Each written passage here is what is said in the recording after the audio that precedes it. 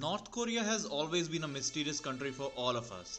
From its lunatic leader's baby look to the nuclear weapon threats, from their propaganda media to the sanctions bombarding on them, they make do for a great movie, isn't it?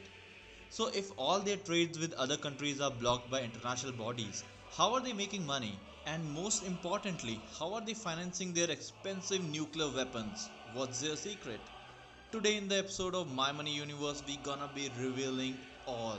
Welcome to My Money Universe. It's time for a new dream that doesn't involve working for 40 years, barely scraping by. Get financial life in order, find ways to save and invest more, understand insurance and tax, everything in My Money Universe channel. North Korea has the most closed economy in the whole world. Various sanctions by UN and America have stopped them from trading with other countries, and the value of their own currency is almost, well, nothing. So how are they surviving? Are they so self-sufficient that they can survive just by their own produce? After the end of Korean War, North Korea was basically a cashless society. Everyone worked for the state and was provided with food, shelter and everything else basic by state. This communist system worked well for some time. Soviet Union was helping them in all manners to show the world communism is the right way to go. In 1989, North Koreans were more than twice as wealthy as Chinese. But after the collapse of Soviet Union in 1991, the series of droughts and floods led to a great famine, which pretty much ended the public distribution system of the country. Government could not afford the ration anymore. People were left to their own devices. This started the downfall of the country. Now, in the totalitarian regime, if you are unable to provide basic necessities to your citizens, then there is a big chance that the most oppressed will rebel against the people on top. It is a big threat to the leader's throne. So how does a leader and his loyals make sure to keep their royal life safe? By creating a myth, a legend, a false god among humans. So in order to maintain the leader's authority in even the worst of human conditions, the loyals, the propaganda machine created the whole cobwebs of legend around him. Doesn't matter where you start, you're gonna end up getting stuck in one. From Kim family's magical birth stories on the top of the mountain, to the cracking of giant snow mountains on their death, there are way too many legends around them, in which the citizens have surrendered themselves. That is the advantage of creating a fake god. A fistful of food converts into holy offering and people eventually give into it. And that's how, even with their pathetic economy, they have survived for so long with no real revolt. Now when we are talking about North Korea's economy, it's essential to understand that there are two parties in it. One is the government and second is the supreme leader Kim Jong-un's personal wealth. They almost work in parallel, though of course Kim Jong-un's part is not that apparent and legal. In the country where people are suffering from malnutrition and lack of medical supplies, Kim Jong-un's lavish lifestyle of expensive alcohols, yachts and private jets are shocking to the least. His secret of vast personal wealth is linked to an organization called Office 39. Office 39 is a ghost organization which doesn't really exist on paper. Its only work is to seek ways to maintain the foreign currency slush fund for the country's leaders. It is believed to be located inside the ruling Workers' Party's building in Pyongyang, the capital of North Korea. It completely stays in shadows but run the country from within and operate the most lucrative businesses of the North Korea, of course secretly. It is estimated to bring in between $1 to $2 billion per year or more, and is involved in illegal activities such as counterfeiting $100 bills, exporting heroin and endangered species, also in various international insurance frauds. And let's not forget the cyber theft all over the globe.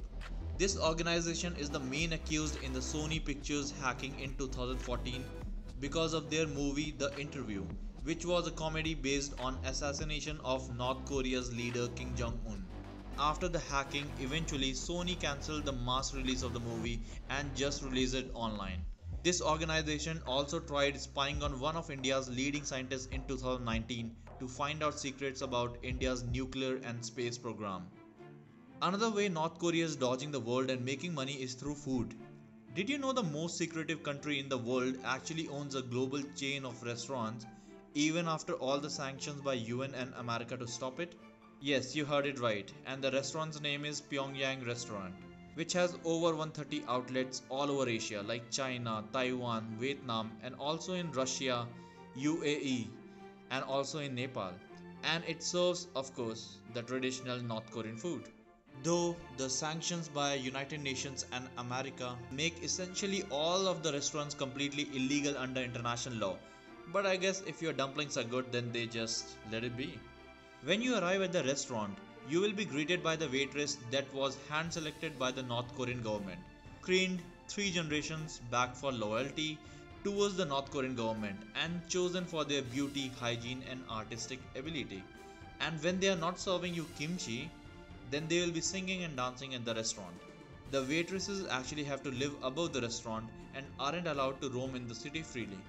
Many times, these waitresses run away so that they don't have to go back to North Korea. This restaurant exists in part for cultural diplomacy to show foreigners how good and nice their culture and food is. But the actual reason of the restaurant is cold hard cash. North Korean government is in desperate need of cash, and through these restaurants they get different currencies that they need to use in whatever trades they are doing, because well, their currency is worthless and nobody wants that. And they can't have global trade currency dollar in legal way because of sanctions.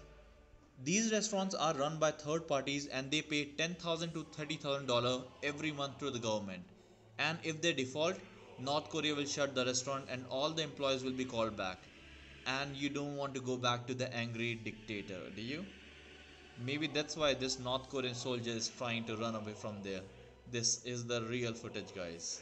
North Korean government have various ways to somehow capitalize on their subordinate citizens. One more way they earn money is by outsourcing North Korean citizens as labor. A recent UN report revealed that a large portion of North Korea's overall income is brought in through outsourced labor, primarily focused in China and Russia. Tens of thousands of North Koreans are forced to work as much as 20 hours a day, while up to $2.3 billion a year in wages are collected by North Korean government. Human rights lawyer anyone? So to think about it, everything looks bleak and horrifying about North Korea. The dictator, nuclear weapon, forced labor, etc. etc. So let's see some artwork from the same place. Smiling and content faces, beautiful people and places all over any art you see from North Korea. Of course, the propaganda machine is in work here again. They have a unit that's called Mansudae Art Studio, established in 1959 to promote cultural goodwill, which exports artworks like paintings and other works to 160 countries that it shares diplomatic ties with. It also specializes in large structure monuments and overseas projects in 15 African countries. This monument that you see is in Senegal, one of the African countries. This statue is one of the largest statues in the world, standing at 160 feet tall. This cost $27 million to Senegalese government. Now because of the sanctions, Mansuday's work has been banned for exports. But as always, they are finding new ways to still continue in their secret ways. What do you think is the worst way they are making money? Tell me in the comments below. Check out our step-by-step series on how to plan your financial journey. Please subscribe and press the bell icon to not miss any videos. Press the thumbs up button if you enjoyed it. My Money Universe.